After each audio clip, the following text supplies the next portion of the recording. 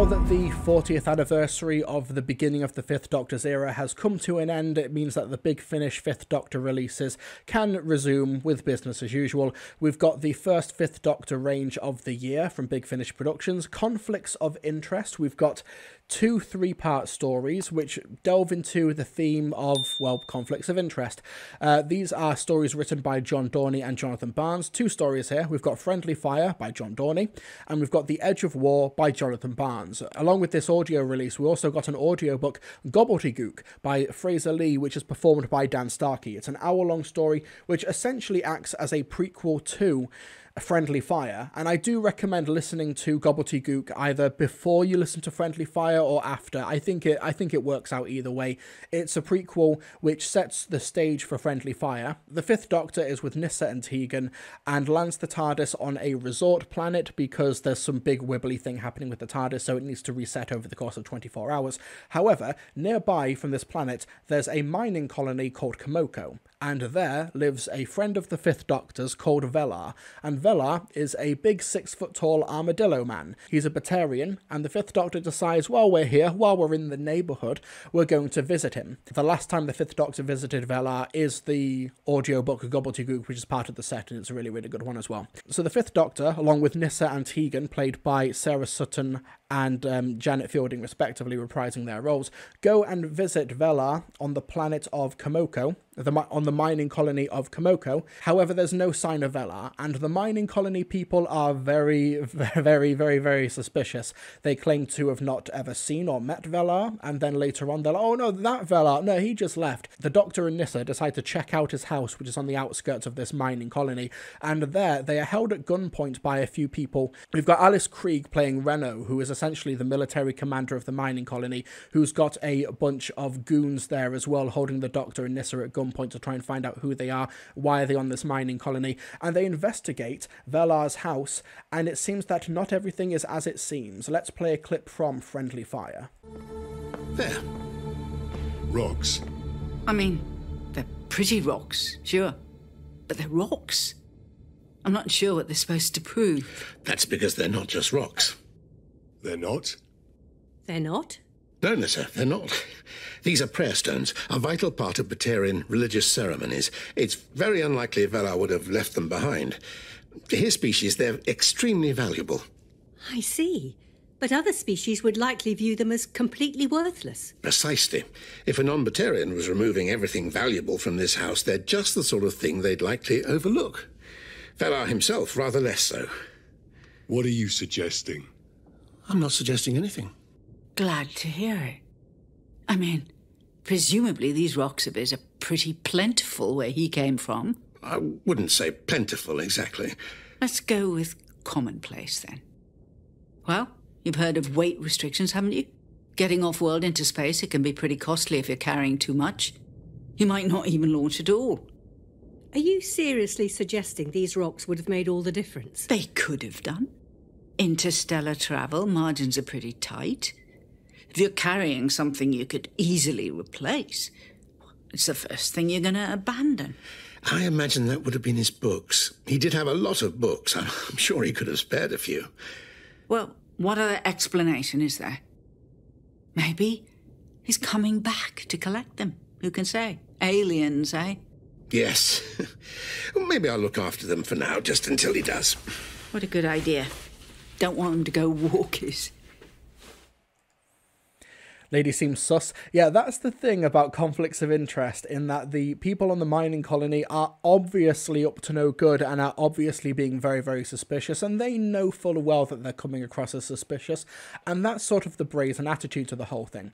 Basically, you've got this mining colony where one of the Doctor's old friends has gone missing, no idea what's happened to them, and the people on the colony are being very, very coy about everything, deliberately so. So this production is clearly paying homage to the film, the 1955 film Bad Day at Black Rock. And if you think that this is just some weird reference I'm pulling out of my bum in order to sound artsy-fartsy, the mining colony they're on is called Komoko, and Komoko was the name of the man who the main character of Bad Day at Black Rock was visiting in the film. So these are clearly references that John Dorney wants us to piece together.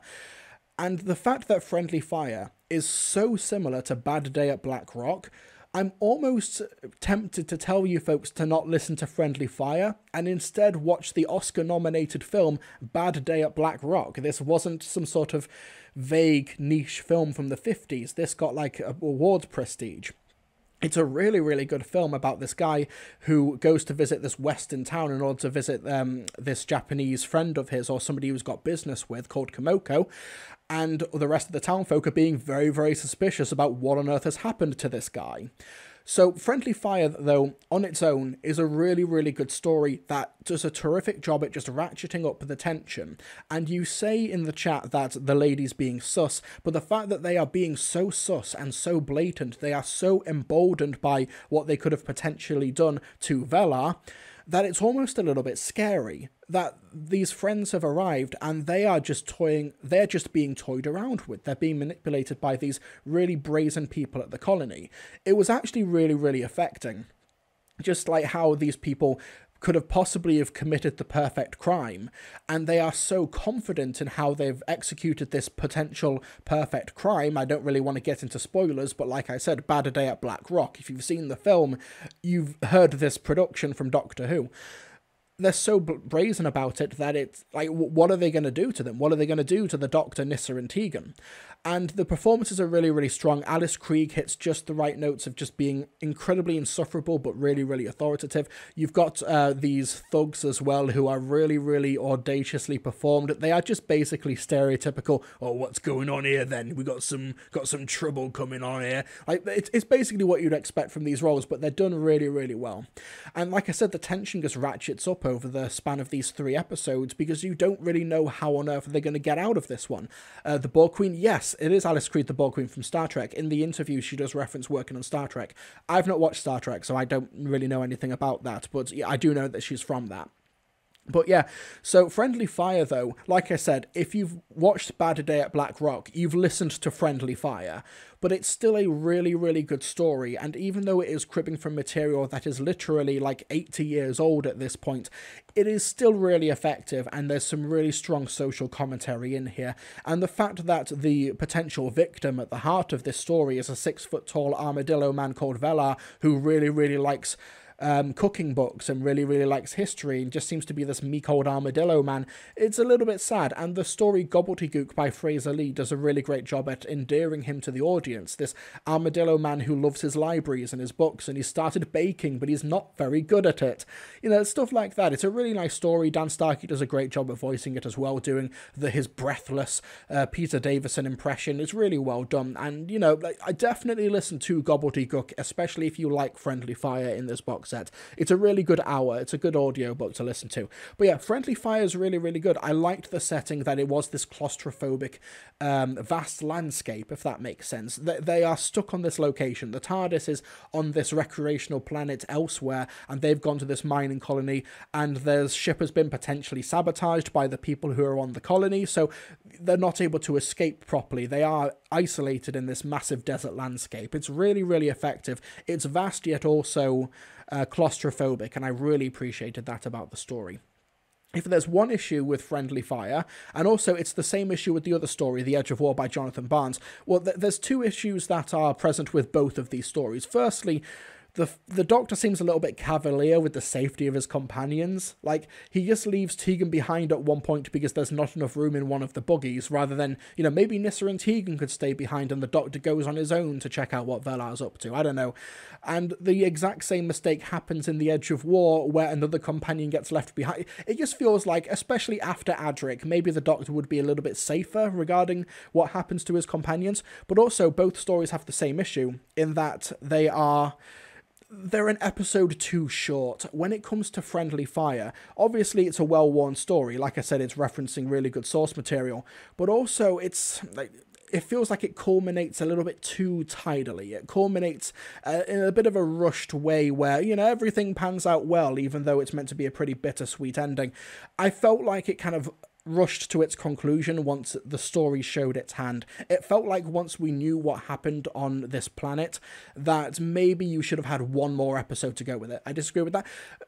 it's a give and take situation. The story itself is still really, really well paced. I just think maybe it needed one more episode or maybe half an episode to sort of to explore its themes a little bit more effectively. It's a give and take thing, because Friendly Fire is still really well paced, and if you add another episode to that, then it might be an issue. But I think it kind of rushed towards a conclusion, especially when it comes to another character who is the doctor, who is the medic on the colony, and they do a pretty quick heel turn that I didn't really think felt legitimate. There's a lot of telling and not a lot of showing. But still, Friendly Fire is a really good story, and in my opinion, it's the highlight of the set. But I can imagine people who listen to this box set, The Edge of War by Jonathan Barnes is their favourite set. So this is a period story. We're in France in the summer of 1936. War is looming across Europe, and Germany is encroaching and marching across the map of Europe. There's the little village of Villy, which is a little bit more peaceful, a little bit more quieter at the moment, and Nyssa appears to be an artist who is visiting from Traken in order to paint the landscape. And there she meets Tegan, who is the local innkeeper, and who would also visit this little quaint French village as well, but a mysterious detective called the Doctor. Let's play a clip from The Edge of War. And also, about halfway through this clip, it changes scenes. So we've got this introduction of the detective known as the Doctor, and Tegan is exploring ghosts in a nearby forest with a friend who is showing her the sights. Let's play a clip from The Edge of War. Good afternoon, monsieur. What can I get you? Do you know, I'm not entirely sure. Forgive me, monsieur, but I have not seen you here before. I'm the Doctor. Well, good afternoon, Doctor. I am Jean-Baptiste. What brings you to our little village? I haven't decided yet. Are you by any chance a detective come down from Paris? Hoping for a holiday, but open to the possibility of encountering an unexpected mystery? Yes. Yes, if you like. Then you should have a pipe, don't you think? What detective worth his salt doesn't possess a pipe? What were you saying about a mystery, Jean-Baptiste? Right, let's see what's happening. I'm starting to wonder about these ghosts of yours, Armand. I mean, this feels like an excuse for you to sit next to me in a darkened room. Ah, maybe it is. But not entirely that. There have been strange stories. But it might take a while for them to appear, so in the meantime, I do have a hip flask. Now, why aren't I surprised? Still, there are worse ways to spend an hour or two, I suppose. Tegan, what's that? Oh, yes. How interesting. You don't seem very shocked. I've seen things like this before. How? He's not solid, is he? A soldier, but his uniform. Oh. So The Edge of War is...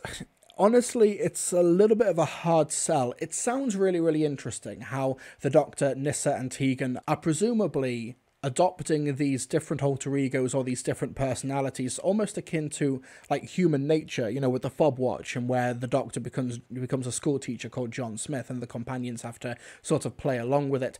Something different is happening here, but the thing is that I didn't really think that the village of Villy was that interesting of a setting. It didn't really have characters that really endeared themselves to me. That it was a story that I felt kind of dragged its heels up until the third episode, when everything gets revealed. And once it does get revealed, it gets really interesting, and there's some really cool concepts and ideas, and Tegan gets put in a really difficult situation at the end of the story, and I want to see if that pays off in a future Fifth Doctor adventure or a future Fifth Doctor box set, whatever they plan to do with that. But I do think it sort of drags its heels along the way to get there. And it's partly because I'm not really sure what they're trying to do with the characters. I'm not sure if they want the Doctor to be the Doctor, or if they want the Doctor to be a detective. I don't know if they want Nyssa to be Nyssa of Traken, or if they want Nyssa to be a painter who's travelling around France. I don't quite know what they're doing with the characters, or whether I should be investing in this alternative reality. It was something that, honestly, I kind of listened to quite passively for about an hour. And then when the third part comes along, it gets really interesting. And then before you know it, it's ending and the credits are rolling, and it's like maybe this needed an extra part to it, and maybe that should have been a twist midway through as opposed to a twist a couple of minutes into the final episode. I kind of wish that maybe they'd committed a little bit harder to what the story was trying to convey with that and what they were trying to do in that third act. I think that we should have focused on that a little bit more.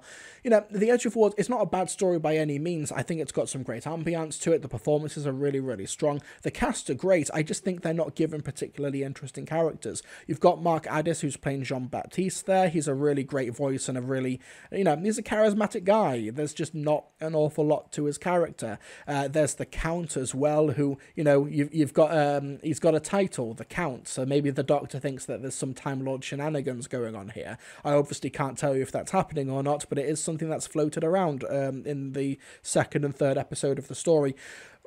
Like I said, I just wish that maybe it had taken its concepts a bit further, and that it maybe had pushed its characters a little bit, you know, a bit more harder over the span of the first two episodes. The third part's good. I just think, you know, like I said, I was just kind of passively listening to it for the first two episodes. It's not a bad story by any means. Like, I think even the worst Big Finish stories, you know, they're so consistent, they're such a well-oiled machine at this point that even the worst Big Finish stories are just, you know, they're fine, they're decent, they're okay, whatever. But I thought that The Edge of War was conceptually very, very interesting. I just don't really think that they knew where to prioritize the story or where to prioritize focusing on the characters. You know, conflicts of interest overall, it's a bit of a mixed box set. Like I said, Friendly Fire is really, really solid, and The Edge of War has some good ideas. It just takes a while to get there. I'm not really sure what the whole theme is meant to be of the box set, apart from the Dr. Nyssa and Tegan land somewhere and there's some weird mystery to unfold here.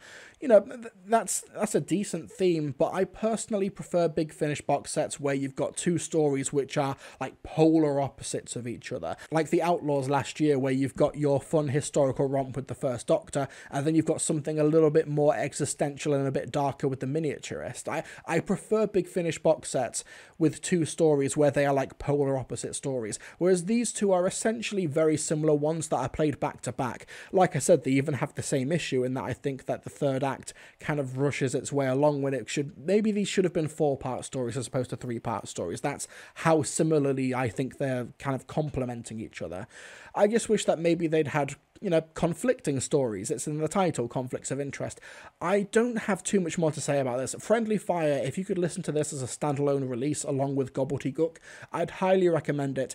But I can honestly imagine some people's favourite being The Edge of War, because, you know, there's some really cool big sci-fi ideas in the third episode, but you've got like an hour of ho-hum storytelling to sort of get there. It's a bit of a disappointment. I love the Fifth Doctor, and he's got some incredible releases as part of the monthly range. With the Fifth Doctor, you've got stories like Spare Parts, the Peterloo Massacre, you've got Alien Heart and Dalek Soul. Some of like the fan favorite Big Finish stories come from the Fifth Doctor's range, but since I've been following Big Finish, I think they've kind of been missing a bit with the Fifth Doctor. I liked the Auton Infinity, which was part of 40 Volume 2, but the rest of the Fifth Doctor stories, including his crossover with the 10th Doctor, The Gates of Hell, I think they've kind of been missing a bit with the character. Well, actually, I think the character's been good and been solid and strong. It's the stories that I've kind of been letting him down. Because I think, especially with Friendly Fire, the Fifth Doctor is the perfect type of character